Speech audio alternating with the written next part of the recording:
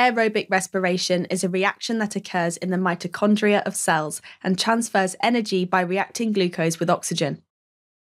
Glucose is a type of sugar. It reacts with oxygen in the mitochondria, which are found within the cytoplasm of cells. Remember that the term mitochondrion is singular and mitochondria is plural. This energy is vital for processes occurring within our cells.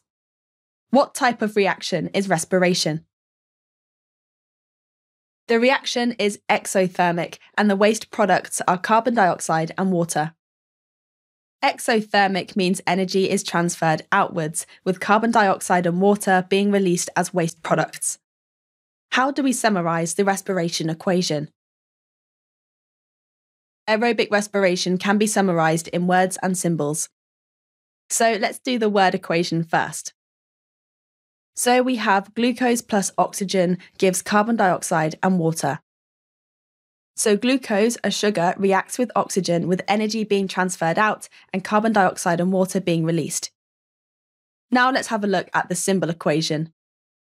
Here you can see the symbols for the reaction. So glucose is C6H12O6 plus oxygen, which is O2, gives carbon dioxide, CO2, and water, H2O. For the exam, you need to be able to recognise these chemical symbols. We want to make this symbol equation a balanced equation. We do this by adding numbers where these blank spaces are. So to balance this equation, we're going to have 6 oxygen molecules, 6 carbon dioxide molecules, and 6 water molecules. This balances each side of the equation, so now we have 6 carbon atoms on this side and 6 carbon atoms on this side, 12 hydrogen atoms this side and 12 hydrogen atoms this side, and 18 oxygen atoms on this side of the equation, which matches the number on this side. This is now the balanced symbol equation for aerobic respiration. Thanks for watching.